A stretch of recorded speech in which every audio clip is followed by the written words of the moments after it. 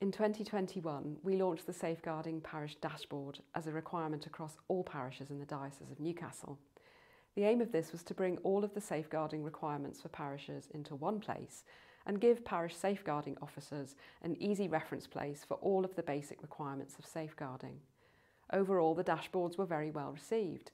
Every parish received level 3, and we currently have an 82% completion rate across the diocese, which we should all be very proud of. In 2024, we are very excited to announce the launch of the Safeguarding Hubs. These are developed by the same team who brought us the Safeguarding Parish Dashboard and maintain their easy-to-use traffic light style. The Safeguarding Hub allows parishes to manage all aspects of safer recruitment in one place and ensures that records are kept of this completion.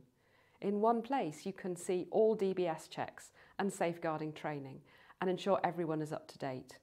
All new recruitment can be tracked through the hub, and it will even write role descriptions for you. 6 parishes have been trialling the hubs for the last 6 months and have found them incredibly useful. Like the Safeguarding Parish Dashboards, we have decided as a diocese that these hubs will be a requirement for every parish. As with the Safeguarding Parish Dashboards, we are not expecting you to do this alone.